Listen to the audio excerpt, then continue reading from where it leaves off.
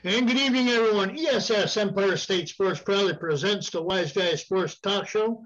Your host tonight, Joey Regan, Dave Bartlett, myself, Pete Ghost, on our very special guest, Massena Athletic Director, Gavin Regan. Gavin, welcome to the program. Thanks, Pete. Thanks, guys, for having me. I've heard a lot of good things about your show, and obviously I have a relationship with Joey, and I'm just happy to be on. So thanks for inviting me. Well, you should be happy to be on. I'm running low on people. so I hope I'm not the last. We need to have musicians on for last night, for crying out loud. Hey, Gavin, you are our age, so I think you would appreciate this. You are coming at last night. We taped a show with Double Axel. Oh, and nice. It was pretty cool. We had a pretty good time doing that, and a lot of memories, a lot of great memories. The old bars and things that they talked about it was really good. So they played at a lot of bars and a lot of proms in my era. That's for darn sure. We heard them a lot, right? Yeah. I think we all have. So yeah. Well, and another thing they seem to bring up, didn't they, guys? They brought up Lake Placid a few times last night. They played a gig at the. Well, and Gavin, this is one of the things I wanted to talk to you about when we go through things, but they played during the 80 Olympics up at in the 32 rink for like the kickoff or something like that. So, but we'll get into that. We'll get into that with you a little bit later. But right now, we want to give you a chance to introduce yourself to everybody.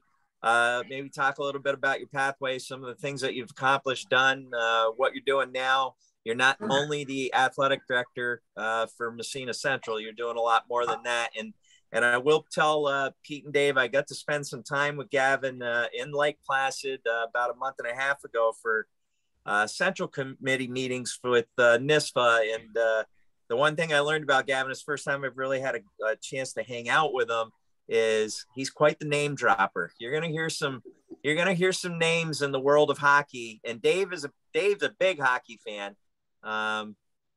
You're gonna hear some names from the world of hockey. I think you're gonna find this pretty cool. So, and Gavin, feel free to drop all the names that you want, but go ahead and lead off talking a little bit about yourself. Well. Just like you guys, I'm a local guy.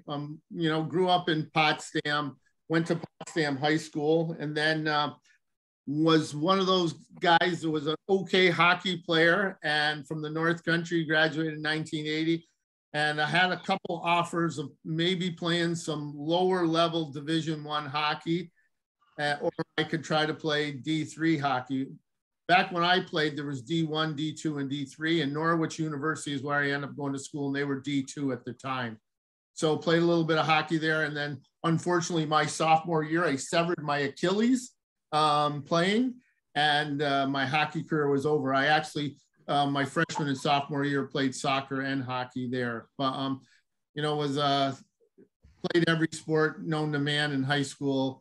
Played varsity sports in four different teams, but that was a lot of fun. And but then after that, like I said, I transitioned, played a little bit of college soccer and college hockey, but always had a passion for hockey. And basically, I a lot of things, like most people, a lot of things happen by accident, and that's kind of how my hockey career kind of started, from a local guy. My first job out of college, I worked for E.F. Hutton, and that's an old name for you guys, a brokerage firm out of Albany, lived in Saratoga. Yeah. There you go. Lived in Saratoga. And just by circumstance, North Country Savings Banks was looking for somebody to do all the investing for the bank. And I didn't know about it. And the senior vice president called my dad and got a hold of me in Saratoga. And I had no desire to move back to Potsdam. I was having fun living in Saratoga and working in Albany, and had some success. But you know how everybody's mom and dad said, in those days, oh, what's going to hurt going to the interview, right? Just come for the interview. I had no desire to come back. So I ended up coming to the interview.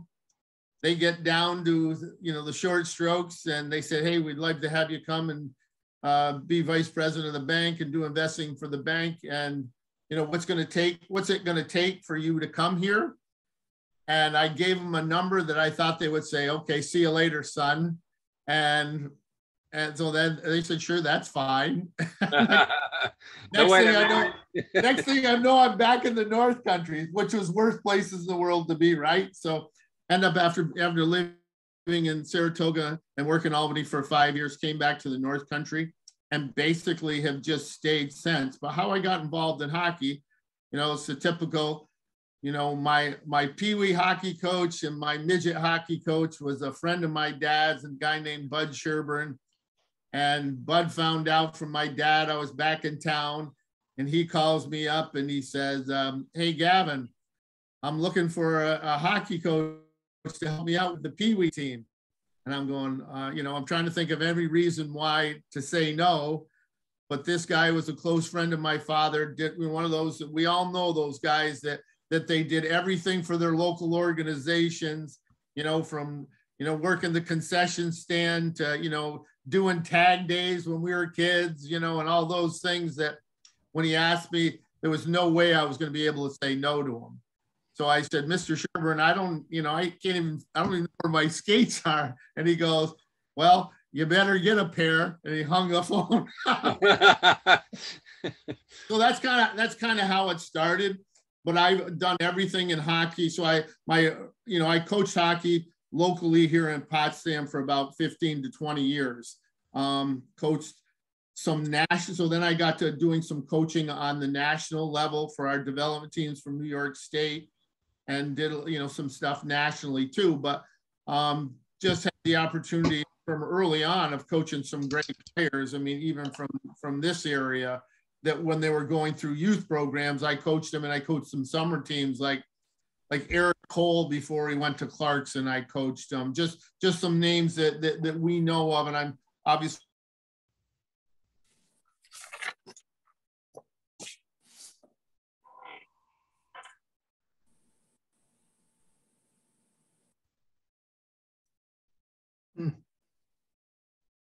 It's not us, right? Nope. No. Okay. just got to know over the years. So just a bunch of good guys. But then, like I said, it's just like been one kind of thing after the other. And I was asked to help out in 1999, right after the first Olympic Games, for our women's team, to help out with the women's national team. So that's kind of how my start in our national teams started. Because they were training in Lake Placid, and did a lot of stuff with them in Lake Placid, both on a coaching end and an administrative end. So, but yeah, it's been, as Joey knows, I mean, I could go on and tell you forever how things went, but I mean, there's just tons of great people, things. 2006, I was the general manager of the 2006 women's Olympic team. In 2018, I was general manager of the men's Olympic team in Pyeongchang. So there's just been, and you get to know a lot of players in 2017, through being head of international hockey. Jordan Greenway played on our New York team, on our World Junior team, when we beat Canada in a shootout in Montreal. There are 23,000 people in Montreal at the Bell Center, and I'm down right next to the Montreal Canadiens locker room. There was a TV, kind of like a TV crew there. That was the only place in the building that they had things going live, because it was on a 4-second delay in the building and on the Jumbotron or whatever.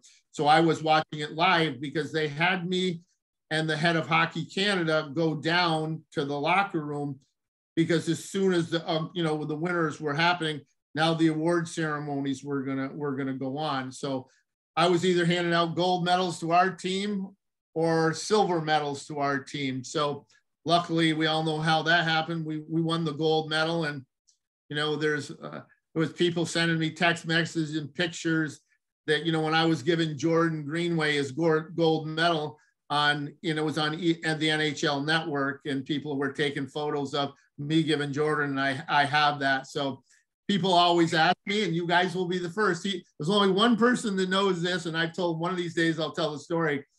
So I put in the gold medal on Jordan Greenway, and and everybody say, well, what were you saying to him? Because you took longer with him than anybody else. I said, you've come a long way from playing in Canton and Potsdam. Pretty good for a North Country guy to win a world championship. And we all know. So, and it was kind of a unique time period then, because of the collective bargaining agreement, we were hoping the NHL was going to go to the Olympics in 2018. So we won the World Juniors. The tournament starts in 2017, but it ends in January of 18, and the Olympics were in February. So I talked to Jordan and a couple other players, Troy Terry, the Donato boy that played on our World Junior team, because we just found out that the NHL said they would not go to the Olympics in Pyeongchang. And within a month, we had to put together a team to play in the Olympics. And we didn't, you know, we had guys in Europe, but we didn't know, you know, how good the European pros were opposed to these younger guys like Jordan Greenway. So we said, hey, we'll take a bunch of physically strong men that were good players, even though they were young, and we took them to the Olympics. So he actually was going to turn pro after the World Junior tournament. He was at BU at the time. He was going to turn pro right after the tournament, but we talked to his agent, who was Steve Bartlett, another New York guy. He's from Rochester, and basically told Jordan, hey, we'll talk to your team, and if you want to, we'd love to have you go to the Olympics, and then you can turn pro after the Olympics. So, and that's what he ended up doing. So, and it's kind of funny because at that time, you know, another local guy, Derek Lalone, was coaching Iowa, and that's where Jordan went. So it's just kind of how, you know, how things, so that was kind of, and it was a great experience for him. We all know how well he's doing in the NHL, and he's a great kid. And so but Joey talking about, you know, name dropping. I mean, I just, as from being head of international hockey, I have a number of NHL GMs that are on committees for me. And obviously all these, you know, NHL coaches, because when we go to a men's world championship, I mean, you've got to be an American citizen. So, you know, we take NHL GMs that are Americans, and we take American coaches. So we can't take a Canadian. So those are the guys that we interact with to get their feedback on players and stuff like that. But I was telling Joey when Derek was with Tampa, and I told him I said, hey, I hope I never have to call you up and say, hey, I want you to help coach our team in the men's world championship, because that goes on the same time as the Stanley Cup playoffs. So the players and the coaches that go to the world championships are those players and coaches that aren't involved in the Stanley Cup or get bounced out, for lack of a better word, in the first round. So I said, Kisser, I hope I never get to, I want you always to be in the Stanley Cup playoffs. So, but yeah, there's a lot of good hockey people in the North Country. I would have to say it's because the communities, you know, they really get around. It doesn't matter what the sports are. Joey can attest to that. You guys can all attest to that. Hey, the communities are small, but the sports are a focal part of the community. So, and I think, you know, we kind of bend a little bit towards maybe hockey because, you know, Clarkson and St. Lawrence, people watch that. And hey, we've had great kids come from, you know, Brazier, Stevie Williams, and we can go on, Andre Dalbach, we can go on and on with the great players that your area has had. And I think people will you know, kind of gravitate to those things. So, but anything you want to ask me, I can tell you, I can talk forever, but I want, you know, you guys to get what you want too. So I got some unbelievable stories. I mean, crazy stories that have happened to us. And some, you know, some ones that were, you know, I mean, what we've tried to do when being on the road is you know, if there's military or things like that, we try to engage those men and those women too. So we've been in some obscure places for world championships, like Latvia, and there might be an American base, and we'll get, start talk to our State Department and get all those, as many of those military people to come, and watch the games and be guests of us and stuff like that. So we try to do those things because, obviously, preaching to the choir, those are the best of the best. So we try to get those people involved. I've been in Italy, and the bus driver is supposed to drive us for 6 hours and just decided, I quit. Literally leaves the bus. We got players and everybody on the bus, and we've got no bus driver. And so it's just, but we've had some crazy things, but some unbelievable experiences too. So it's been a lot of fun. But what questions do you have for me, guys? Well, I got one right off the bat. So let's go back a little bit when you were with the junior teams. Yep. And then you're waiting to see if the NHL is going to go. Yeah. They don't. Do you take the whole junior team, or you still have open tryouts, Gavin? No. So Pete, because it was such a short window, the one thing that USA Hockey's done a pretty good job. So I'll kind of rewind it. Assistants that I have had are Jimmy Johansson, and Jimmy Johansson was a 1990 Olympic hockey player and a 94 hockey player. If you remember that transition where they went 2 years because they wanted to stagger now the summer and the Winter Olympics. Before we used to go every 4 years, but it was 92 and 94. Like Todd Marchant played on one of those teams, from Clarkson. So he was a great player. He was my assistant for a number of years. Tragically, after the World Juniors in 2018, at 52 years old, had a massive heart attack and died. So, but Jimmy Johansson ran the program, the international program with me.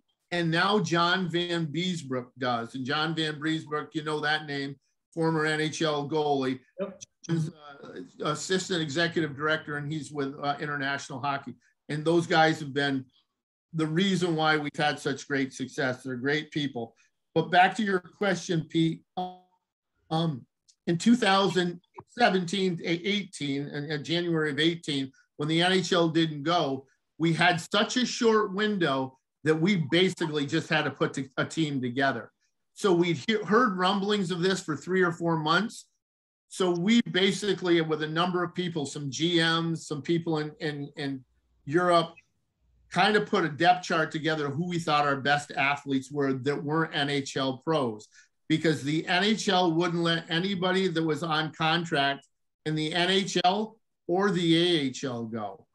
So if you were on a two-way contract, it didn't matter if you were playing in, Rochester or Buffalo, neither one of them could go. So we were looking at basically European pros, and the European pros, and we felt the college players were better than like the East Coast League guys. And they definitely were. So that was the big reason why we took our high-end players at the time that were on our World Junior team. We said, hey, we're going to try to get as many of those guys to stay. And we got some high-end guys. Probably should have got more of them in hindsight. But then we actually, too, is clawed back. So Brian Giunta had just retired. So Brian wasn't on contract with anybody. He was our captain, and he played in the Olympic team. So he had been retired, wasn't in contract. We had college guys that were on the World Junior team, and we had European pros play on the team because they were available. So but it was just a handpicked type of thing. It wasn't perfect, but everybody was in the same situation. Canada had to do the same thing because there was such a short window. And there's some constraints that the countries have based on their Olympic committees and the International Olympic Committee. You've got to screen these guys. You've got to get health stuff. So there's a lot of moving parts just to actually get there. So we couldn't say, hey, we're going to take 2 weeks to have a tryout and those types of things. Yeah. That was my next question is, I'm sure you guys were already putting a list together just in case. Yep. And then on the short term, how do you get all the paperwork together for these guys and make sure it gets in there in time? There must be people scrambling.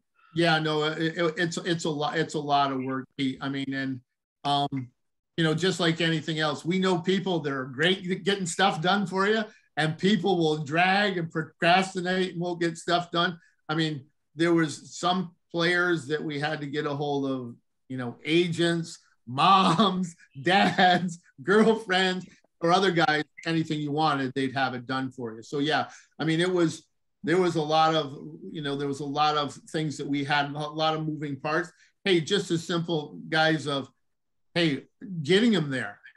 So we go to Pyeongchang, and we got guys that are in Russia. We've got guys that are in Sweden. We got kids in Minnesota. One might be New York, just to get them. Literally,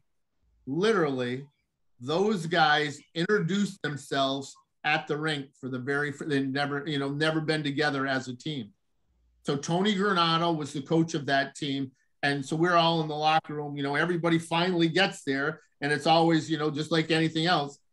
Hey, Joe didn't get his bag. We lost his bag. You know, David's, you know, his flight got delayed, just things that happen, but we all get there and you know, you got to do the best you can. So it was not the easiest situations, but it's, you know, it was a great experience for everybody. I mean, not too many people can say, hey, I played in the Olympic Games. So it's a pretty great experience. And, you know, hey, my name will always be in there as GM of the Olympic team. So when I got great grandchildren or whatever, they'll be saying, oh man, yeah, we saw that. But yeah, it's there's a lot of moving parts to it, you know, just to be able to get teams together. So whether it's a world championship or the Olympics.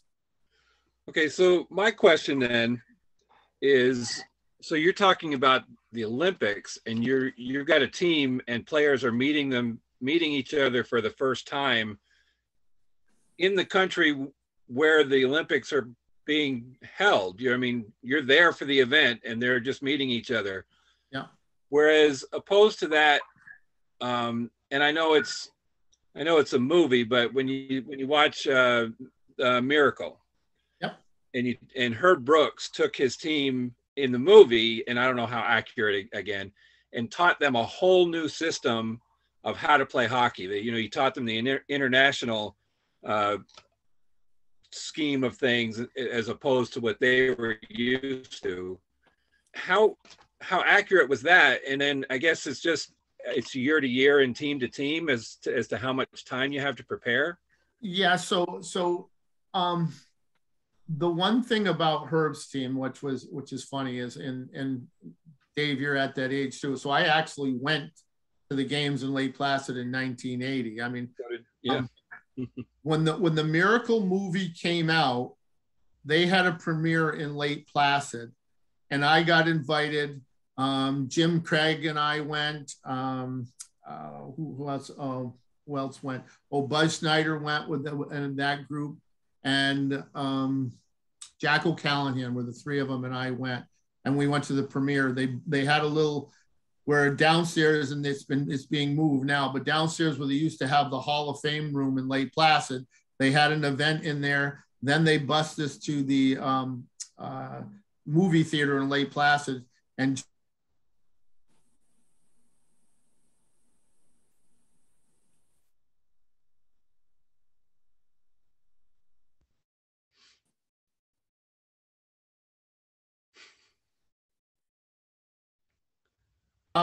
was a wonderful, wonderful guy. He was the president of New York State Hockey for probably 30 years.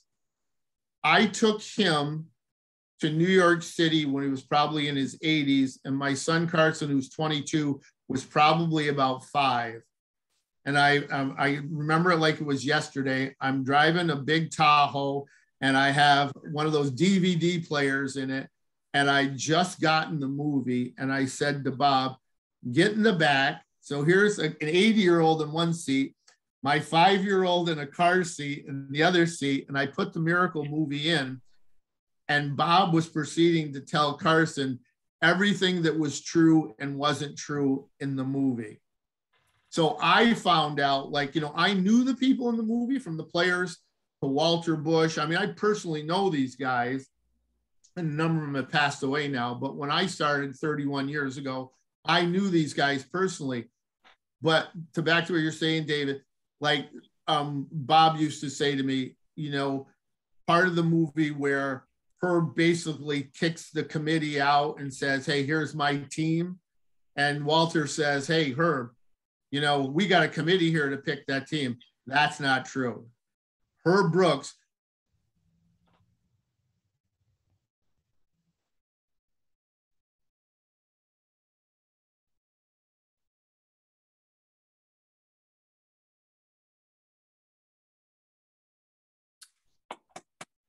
the GM Minnesota North Stars and lose a wonderful guy. So, but there was a lot of things that were true and a lot of things that weren't. I mean, there were some things that weren't true, but most of the stuff of the interaction between the Minnesota guys and the New England Boston guys, oh, that was true. They hated each other. Oh, I can imagine. Because of the rivalry and playing at BU and playing at Minnesota.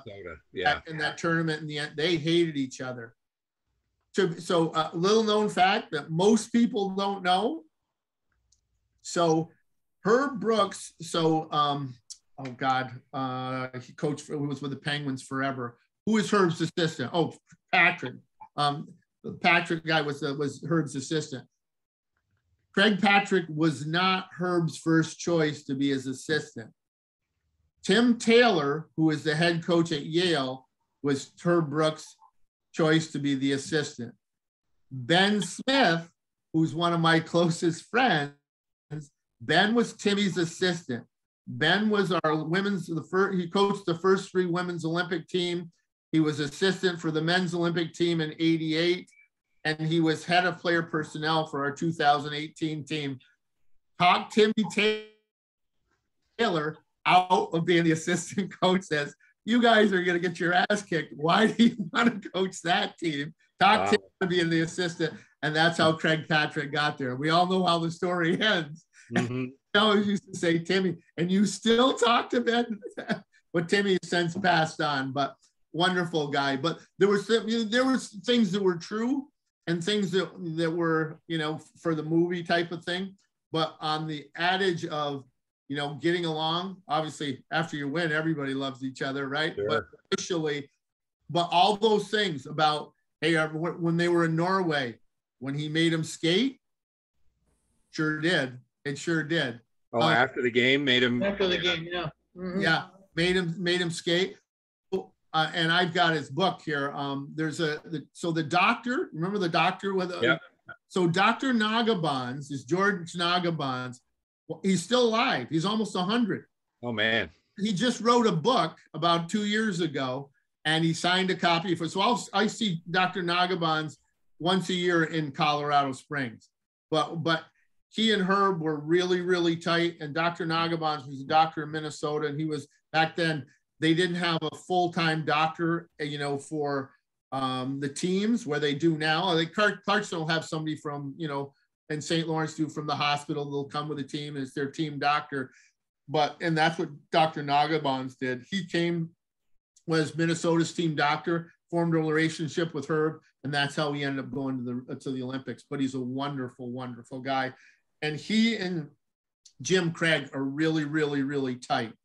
And Jimmy's a good guy, but Dr. Nagabans a wonderful guy, but just a little guy. Yeah, but those things are true. Most of it, those things are true. There's some things that were just easier to weave in for the story type of thing. But yeah, I mean, from the Cox guy being the last cut, true. It's true. The one thing too, Herb, last guy cut off his team was true. Yeah. So, I mean, all those things, I mean, and that's what makes it great, right? A majority of the things are true, but there were some things, but a large majority of it were real factual. Kind of transition, David, if you don't mind, into the end of your question. So up until 2000 and was it 2002 or might have been, 1998, same as the women. They had in the collective bargaining agreement with the NHL, the players were made available to go to the Olympics. Right. So now go to 1998.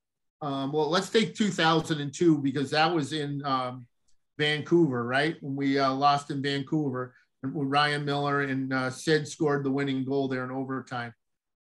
All of our American players knew each other really, really well because they played together all up through.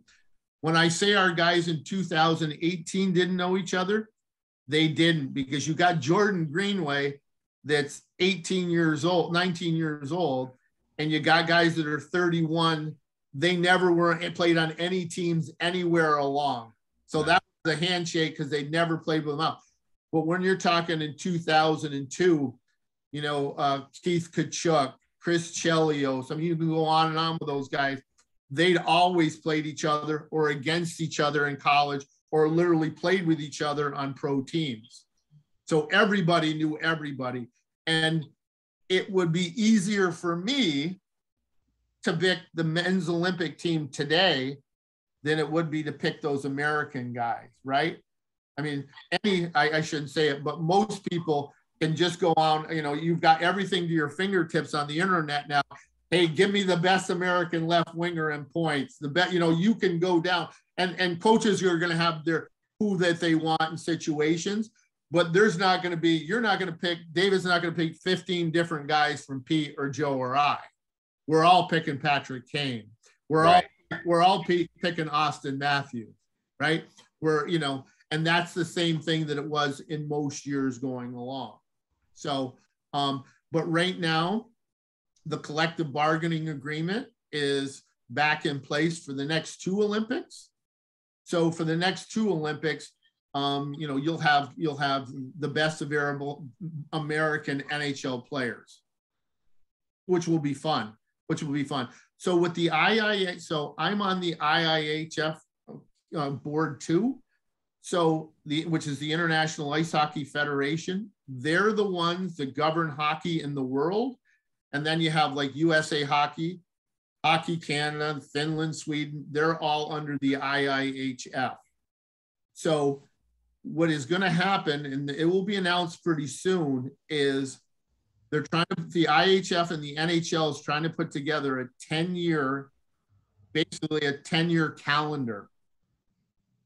As if you guys have watched, and I've been for probably the last 7-8 years, the NHL All-Star Games, probably not the most entertaining game, not like it used to be, okay? It's kind of a little gimmicky now, which, I mean, and hey, I know Bill Daly well, with deputy commissioner, and I tell Bill that, we'll have beer. I said, well, what the NHL is in the IHF are going to do is 1 year we're going to have, so you're going to get on a cycle. So the next Olympics are in 2026, okay? So they want to have a World Cup of Hockey in 24, the Olympics in 26, World Cup of Hockey in 28, Olympics in 30. So then what will happen is you only have 1 year that you'll probably have to have an all-star game. And as we know, all-star games are for, which is a great thing too, is for the sponsors, right? So all the sponsors are the ones that basically go to the all-star game, because if you have season tickets in Ottawa, you don't get to go to the all-star game. You've got to buy a ticket to the all-star game. Mm-hmm. The league keeps the tickets, and a lot of them go to sponsors and different people, kind of like, hey, as a thank you for everything you do. So I think that the league is going to go towards that because they're in negotiations. Because if we have a World Cup of Hockey now, it's, you're taking the best NHL guys more than just at the Olympics. And because of the age, hey, Joey might be good in 2026, but by the Olympics in 2030, he's run his race, right? So we can see Joey in 26 and see somebody else, and then we have different guys, and it's easier for me to get to look at that group of players in more than just one setting. So there's a lot of things that the NHL is trying to partner with the IHF and the Federation to make it better. But I mean, hockey's exciting. I think they're heading in a good direction. I think, there's, as we all know, there's big money in it now, right? I mean, there's huge involved in it, just like anything else. But it's still a sport where it's not, in my opinion, grossly the amount of money these guys are making. It's a lot. It's a real lot. But you're not making, $34 million for one season and, pitching, which, I don't have anything against that, but it's just saying it's a little bit more grounded because, hey, there's just not the exposure yet for it. But I do think some good things will happen, when you get more media involved. You're getting TSN involved, you're getting ESPN back involved. That's where the money starts to come in for these players. Right. Yeah. Well, and it's felt. I was glad to see ESPN picking up more hockey. Yeah. And I know it's all contracts and money and stuff, but for the longest time I never watched ESPN because I don't like the NBA, and well, there you go. Yeah, I think that they're. I mean, hey, it's you got the ESPN Plus. I mean, you're getting local college hockey games on ESPN Plus. Right. And, I mean, I think it's awesome. You'll be able to, people can be wherever and they can say, hey, I want to watch Mariana Locke play for St. Lawrence. And now, if she was playing now, they could watch her play on ESPN Plus. Yeah. So, I mean, those are the things that I think that are great for the athletes and for people to be able to see that. So it's fun. It's really good. It certainly feels like hockey is making the push. I mean, I don't know if they'll get to the realms of NFL, NBA, and Major League Baseball is more a regional sport now than it is nationally. Right. But of course, obviously, it's Major League Baseball is still. I mean, because you got 162 game season, they can pump the money out. Right. But it certainly felt to me like the NHL did itself a favor with expansion. Having 32 teams now, they've got the whole country covered. They brought in some cities, brought Seattle, brought Las Vegas in. It just feels like getting to 32 teams, it has helped that sport. Would you agree with that?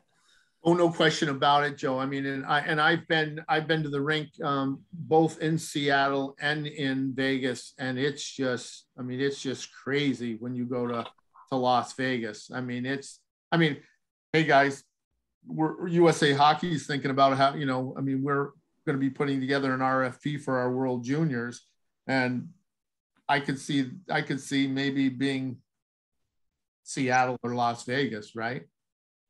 I mean, it's those markets are just, growing leaps and bounds. And then when you think of Seattle, I mean, you're in the West, the Western Hockey League is right there too, right? So you want to have for World Juniors, if you can, have a little bit of a proximity to Canada, because literally this year when we were in Edmonton, we were in Seattle, training in Seattle, and then we flew from Seattle to Edmonton. So I mean, there's just a huge population of, Canadians right there on the border, and it makes it easier to have, sold out rinks. I mean, it's a big proposition. But no, I think, Joe, you're bang on. I just think that, the league has done a real good job. I mean, obviously there's some markets that are still struggling. I mean, they still have to, in my opinion, they still have to figure out what they're going to do for a facility for Arizona if they want to keep it there.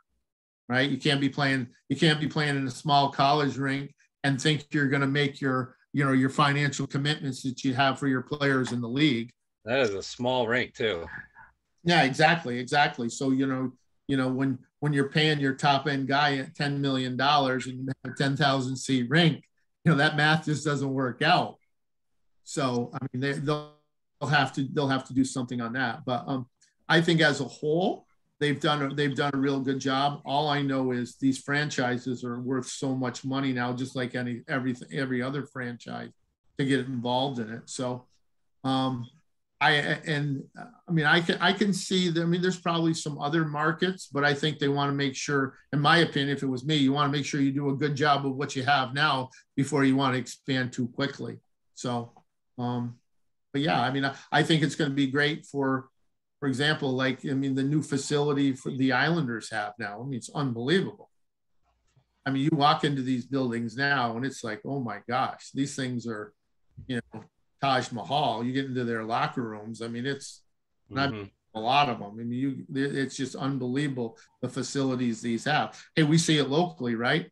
I mean, every one of these colleges locally, hey, we got to redo our rinks and our locker rooms to be able to attract the best players, and that's what's required now.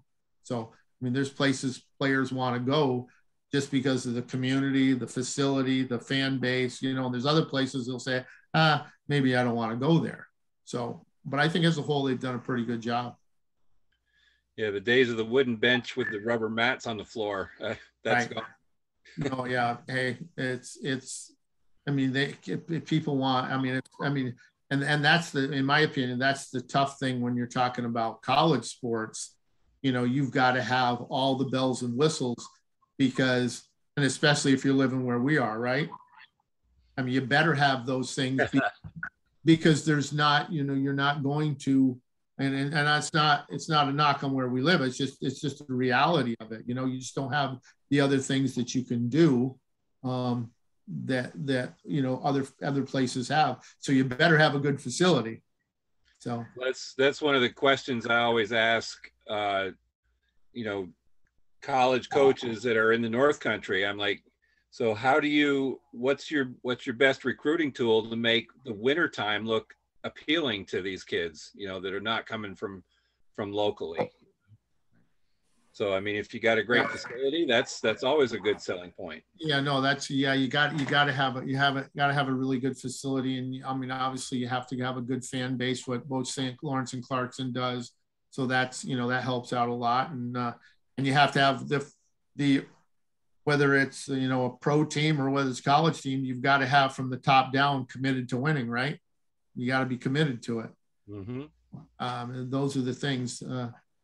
But yeah, no, and my end of stuff is like I'll oversee the administrative stuff of things. Like I'll interact with I mean, and Joey will.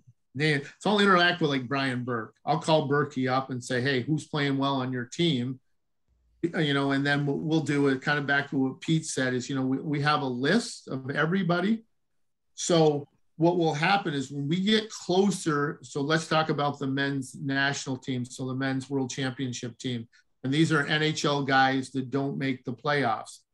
So we'll be, you know, like I said, hey, I knew Ottawa wasn't making the playoffs, right? So now what I'll do is I'll go to Ottawa and Montreal a lot. And so if I know, you know, I'll talk to, you know, Brady Tkachuk, who's the captain of Ottawa, and I'll say, hey, Brady, I mean, I know his dad well, and I know these guys well because they've all played on our national teams and our national development program in Michigan. So I've seen these guys since they're 15 years old. So, I mean, how it just goes back to how far this thing has gone back. So we have a national development program of 17 and 18-year-old players that play in Michigan. The best of the best. They'll play college teams. They've come here before and played Clarkson. I think last time they played Clarkson, I know they beat them here, but these are the best of the best. And so they're 18, 17-year-olds. They're under 17 team, and now they're playing 20-year-old freshmen, and they're beating the BUs and the BCs. All these guys, for example, last year's team, there was 8 players on the one team that got drafted in the first round out of the 32 teams, 8 of them on the team. So now from, you know, it's like, so we had the most from any one team from any country in the world. So these are the best of the best. I mean, Patrick Kane's played on these teams in Michigan. Austin Matthews did. I mean, you can go on and on and on. So these guys have all played there. So I've known these guys and interacted with them since they're 16 years old because they played in we commit to them for 2 years. They play in the U17 team and then the U18 team. They're housed right there. They're billeted there like they're at someplace in Canada, and they all go to school right there. So, I mean, so they all go, so it's the best. So then what they'll end up doing, they'll play they'll play against the USHL teams, and they'll play against college teams all during the year, play about 60 games. Then and they're going to school there. And then what they'll do is these guys will transition once they're 18. Hey, they'll go to college, and then we'll watch them playing for BU, and then they'll come back and play on our national teams, our World Junior team. Or in the case of like Jack Hughes and Austin Matthews, they both played on that team, but hey, they're 18, they get drafted for #1 overall, and they just go right to the NHL. So that's what happens. That's what happens. But what I'm saying, so we know these guys. We've got relationships with them. So what I'll do is I'll go to Ottawa and Montreal a lot as they come through. If I know that Dylan Larkin that's playing for Detroit and they're not going to make the playoffs, I say, Dylan, you know, are you in? We want you to play. Yep, I'm in. Then what you'll do is, hey, we had him a number of times, you know, Patrick, hey, Kaner, you want to come? Yep, I'm in. Because you're obviously you have a depth chart, but you can only take guys that are not going to make the playoffs. Hey, I'd like to have, you know, a number of guys from the Tampa Bay Lightning. Yeah. They're not going to be available. Right. So you look at those guys. I don't think any of your Detroit guys are going to be available next year. Well, I hope not. I hope not, including the coach. Absolutely. Including, but that's how we do. So I oversaw the, you know, all of the administrative. I mean, I'll coach, hiring the coaches, the GMs, interacting with the players. I'll go to all the tournaments. You know, I'll interact with the International Ice Hockey Federation, that type of thing. I'm not picking teams and stuff like that. I'll work with our coaches and say, hey, who do you want? And David Quinn, who was the Rangers coach, Quinny says, hey, you know, can you make a trip to Toronto and talk to so-and-so, you know, because we'd like to have him come. So there's a number of us all around that will do that, but I oversee it. You know, I oversaw the program. So yeah, it's fun. It's been a lot of fun. I mean, I've met a lot of great people, been a lot of great places. Quick story. So one of my closest friends is Chris Chelios. So Chelly and I are tight. So my son Carson. So you guys remember Ron Wilson when Ron Wilson was coaching Toronto, and Willie coached in Toronto, and he also coached in Anaheim, and wonderful guy. So Jim Johansson was my assistant at the time. We got World Juniors. Willie just got fired about a year ago from Toronto. Brian Burke was there with him in Toronto. And so, you know, we're looking at NHL guys and other people that will be available to coach the World Junior team. So it's hard, obviously. The only time you pick an NHL guy for a Christmas tournament if he's just gotten fired, right? Or he's available, you know, he's got a couple years left on his contract. They fired him. He's got money and he's looking for something, or he's looking for something to do. Well, Ron Wilson was available. Call Willie up and say, hey, Ron, any interest of coaching the World Junior team? Because he was done from hockey. Made a boatload of money, said, no, you know, I'm not going back to the NHL. No bad feelings about it. Just say, hey, I'm going to retire. Well, we talk him into coaching the World Junior team. So we're going to Helsinki. We have tryouts for the team in Lake Placid in August. We got Finland and Sweden coming in to scrimmage with us. We get there a couple days early, making sure everything.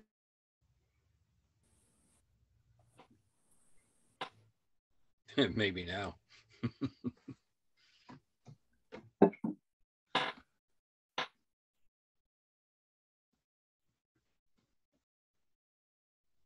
And Ron Wilson, the coach of the team. So now you got, you know, arguably probably one of the best NHL defensemen and probably one of the best NHL American defensemen for sure of all time. And a guy that's, you know, won the Stanley Cup, coaching the team, won the World Cup of Hockey in 2000. When was it? Oh, the Canada Cup, excuse me. He won the Canada Cup when they won that. So Willie says to me, he goes, Gavin, I haven't skated in 2 years. Can I get an hour's worth of ice? So we get an hour's worth of ice so he can skate around. He says, yeah, I'm good. So they go in the locker room. These kids are all trying out. He comes out and he goes, Gavin, these kids don't say a thing. I said, Ron, they're 17, 18, and 19 years old. You've won a Stanley Cup. You've won a World Cup. You've coached an Olympic team. And you got Chris Chelios, might be the best defenseman they've ever seen in their life. And he can still play now. Know what? I said, you might want to, like, you know, they're awestruck. They're starstruck. Yeah. They're starstruck. So they ends up, they all warm up and things are great. But the best story about with these guys is, you know, hey, you don't always win. So we're playing, we lose a semifinal game 2-1, and we were all over the Russians and couldn't beat them. We play in the bronze medal game against Finland in Finland. We beat them in the preliminary round 2-1 in the preliminary round. So now we're, you know, you're devastated. You lose in the semifinals. Now you're going into a bronze medal game, not playing the gold medal game. You're playing in the home team's country in front of 12,000 people, and they want to win so bad that, you know, they're just, because they lost to Canada, didn't think there was any way they were going to beat them anyway. So they thought this is where, you know, if they got to the bronze medal game, great. So they're playing us in the bronze medal game. And I'm thinking, oh my God, we're in trouble.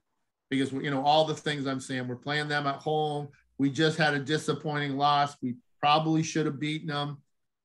So Ron Wilson gave the best, I mean, not a guy that rants and raves, just talked to these kids, calmed them down, kind of impressed on them how important this is going to be to them 15 years from now, not today, you know, being able to say you won a bronze medal, blah, blah, the whole 9 yards. Well, don't they come out like gangbusters? So this is a team that we just won, beating a goal in the preliminary rounds, playing the home. We beat them 8-0 in the bronze medal game. They were ever in it.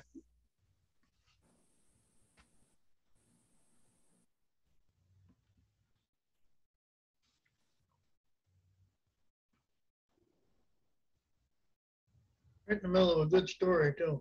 Mm-hmm.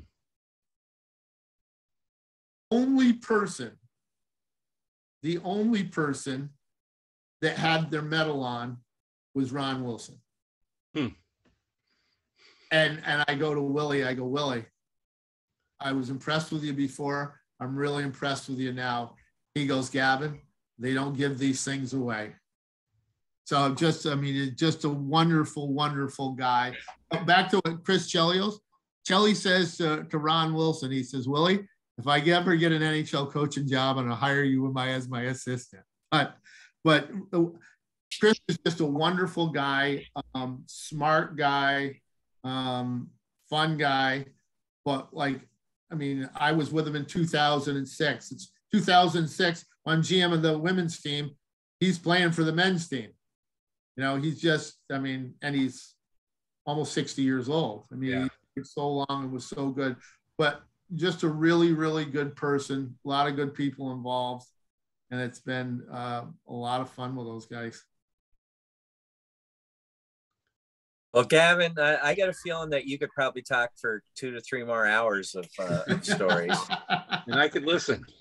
Yeah, I mean, again, this is cool to be able to, again, get another guy from the North Country, another person from the North Country that gives us this is a totally new insight for us. You know, Kisser gives us all the Tampa Bay Lightning and the innards of the NHL, but this is really cool listening about the international stuff. And we appreciate you coming on, and I'll let Pete and Dave know that just before we went to Placid a month ago, you came over to Winthrop and you hung out with the common folk at the American Legion, where nobody knew who the hell Gavin Regan was, but they all know who Joey Regan was. So yeah, I just want to put that out there because I can't drop names Butchie Charette, whoever else might have been at the Legion that night. That's all I can drop. I can't drop what you just dropped in the last hour, man. That was impressive. Hey, how'd you leave out Dave Barnes in your name dropping there? Come Dave Barnes, the legend. Barnesy, yeah. Hey, I had a great time though. I had a great time. We had a blast. It was fun. But yeah, it's fun. I mean, it's like you said. There's a lot of. I mean, and I have to. I mean, in closing, one thing I would have to say. The reason why, I mean, you take Kisser, you take all of us. It doesn't matter what you do. There was somebody that gave you the chance, right?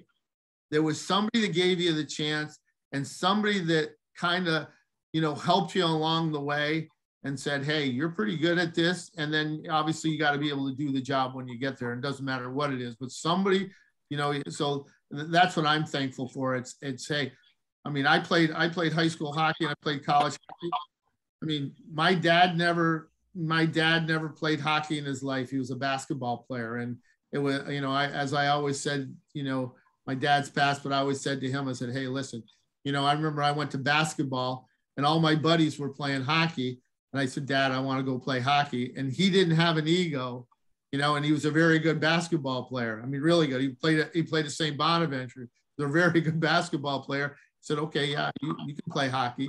So those are the things that, that I take from it is you gotta be humble. You gotta let kids do what they want to do, give them structure, but you always have to have somebody that helps you along the way and champions you a little bit. And I think that's something that's ingrained to all of us in the North Country, whereas a lot of other people that would, step over you or step on you so they can do what you're doing. And people in our area try to help you and, to get where you want to go. So that's what I would say about the North Country.